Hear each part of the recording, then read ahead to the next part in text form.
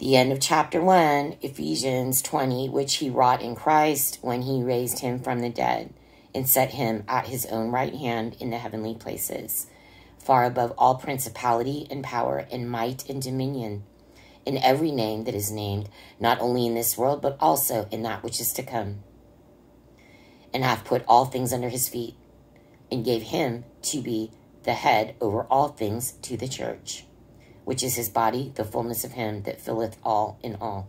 Chapter 2. And you hath he quickened, who were dead in trespasses and sins, wherein in time past ye walked according to the course of this world, according to the prince of the power of the air, the spirit that now worketh in the children of disobedience. That's Satan, okay? Among whom also we all had our conversation in times past in the lusts of our flesh, fulfilling the desires of the flesh and of the mind, and were by nature the children of wrath, even as others. But God, who is rich in mercy, for his great love wherewith he loved us, even when we were dead in sins, hath quickened us together with Christ. By grace ye are saved, and hath raised us up together, and made us sit together in heavenly places in Christ Jesus, that in ages to come he might shew the exceeding riches of his grace and his kindness toward us through Jesus Christ. For by grace are ye saved through faith.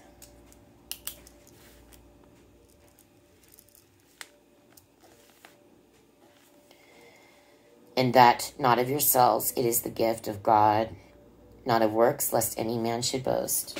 There you go. Just getting doctrine right now. This is doctrine. For we are his workmanship, created in Christ Jesus unto good works, which Christ hath before ordained that we should walk in them.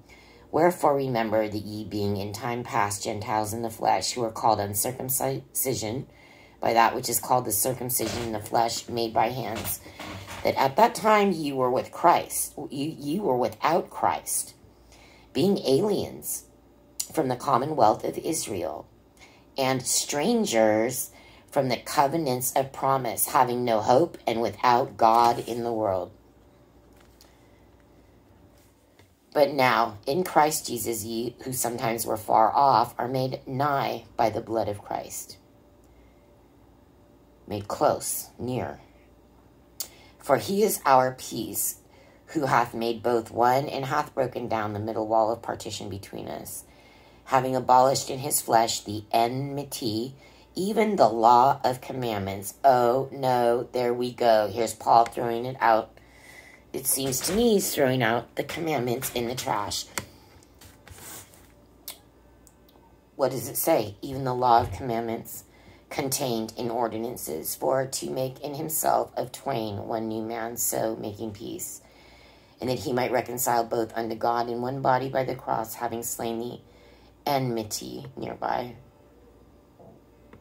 and came and preached peace to you which were afar off, and to them that were nigh. For through him we both have access by one Spirit unto the Father. Now therefore ye are no more strangers and foreigners, but fellow citizens with the saints in the household of God, and are built upon the foundation of the apostles and prophets, Jesus Christ himself being the chief cornerstone.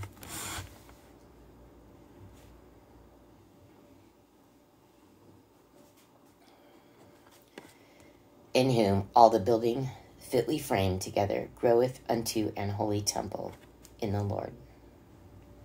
That's right. There's your fourth temple.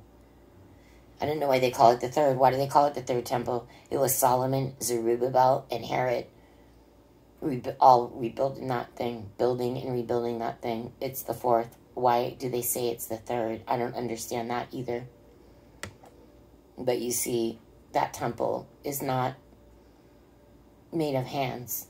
This is the temple, in whom all the building fitly framed together groweth unto an holy temple in the Lord. It's not a building. No.